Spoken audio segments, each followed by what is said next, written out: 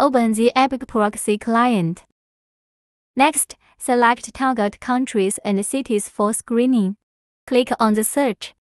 The IP addresses in this area are based on the filtering criteria. Right-click to extract. These ports are available. Click on the search. Click on the Today list. The first IP address is the one we extracted successfully.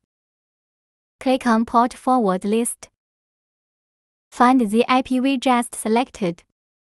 Click on the copy. Open the AdsPower Browser. Click New Profile. The window name can be arbitrarily named. For example, fill in ABC. Here, select SOCKS 5. Enter the replication IP address here. Click Check the network.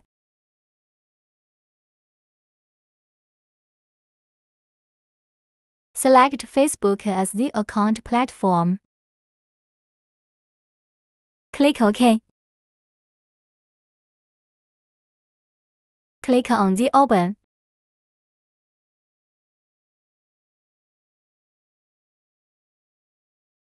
The IP address is displayed without error.